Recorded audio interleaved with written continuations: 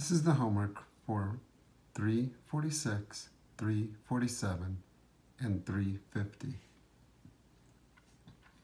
In problem 346, you need to create an XY table using at least 8 points from the graph at the right. So this was the given graph. You also need to write the rule for the pattern in the table. To get the points from the given graph, we can start -1, -2, -3, -4 on the x, -1 on the y-axis. So -4, -1. You can find another point, -1, -2, -3 on the x-axis, and 0 on the y. We're not going either up or down. So -3, 0. Kept doing that until I had 8 points. And I completed my table. These are my x values, these are my y values. Now we need to create the rule.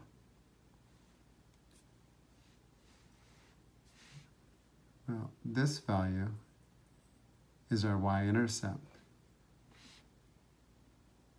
the point that intersects the y-axis. 0 on the x, 1, 2, 3 on the y. Because when x equals 0, y equals 3. If I look at my table, I have it right here. 0 on the x, 3 on the y. If I look at the rate of change, we can see that it's a constant rate of change. For every 1 on the x, 1 on the y. You can see that in the graph as well. 1 on the y, 1 on the x. If we look at the table, we can see that each value, we have x, and we add 3 to it. X, which is -4, plus 3 is -1. -3 plus 3 is 0. And we can see, we're using this rule that I created. 0 plus 3 is 3. 1 for the x plus 3 equals 4.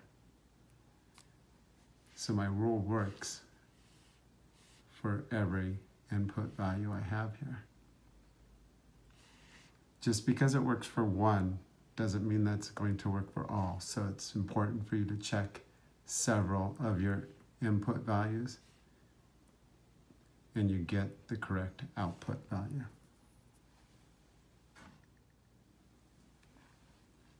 For 347, A and B, I needed to create a table of x and y values for each given rule. I chose several negative values and positive values and 0. -2, if I substitute in for x, -2 multiplied by -2 is +4 plus 7 equals 11. I'll choose 0 for the value of x. -2 multiplied by 0 is 0 plus 7 equals 7. If x equals 2, -2 multiplied by 2 is -4 plus 7 equals +3. Now I'm going to take these values and plot them on the graph.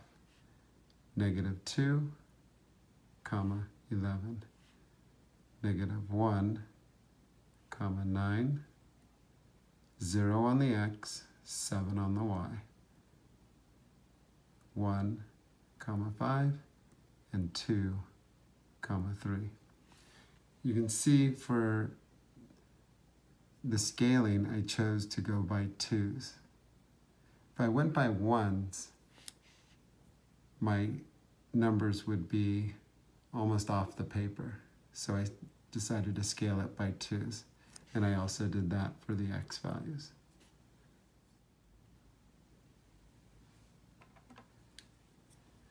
For problem 347b, I have the rule y equals 11x.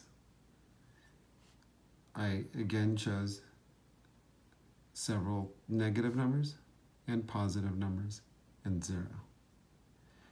If x has the value of -2, I substitute x with -2.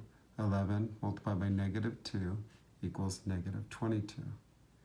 Remember, a positive number multiplied by a negative number will equal a negative.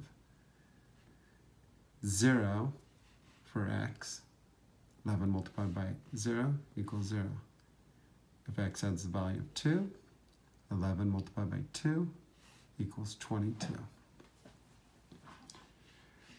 And now I go ahead and plot the points on the graph from the values in the table, -2 and -22, -2 and -22. If you look, I scaled this differently from the previous problem. On the x-axis, I went by 1s, 1, 2, 3, 4, 5, 6. On the y-axis, I went by 5s, 5, 10, 15, 20, 25, 30. If I went by 1s, scaling the y-axis, I would have to use the whole paper. So I decided to go by 5s. You can also see that when I was plotting this, I have 2 points here. I did that accidentally, but when I was plotting my points, I saw that it wasn't going in a line at a constant rate, and I saw that I made an error. So remember, when you're doing equations like this, if it has a constant rate of change, they will be on a line. And if you have points that are not on the line, go back and double check to make sure that you didn't make an error.